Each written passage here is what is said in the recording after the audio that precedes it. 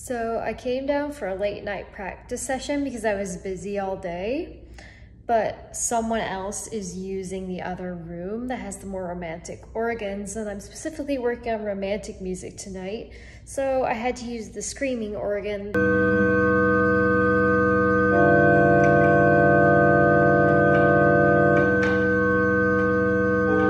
If you can't tell, I'm wearing earplugs right now. It would be nice if some of the Thornton organ students like me could have the option of training in organ maintenance with nearby organ technicians so we could learn how to fix these organs ourselves. And I also think that there should be a sign-up system for these practice rooms, because there's only 2 of them where we can sign up in advance for a time slot to practice the organ. That would be really nice to have.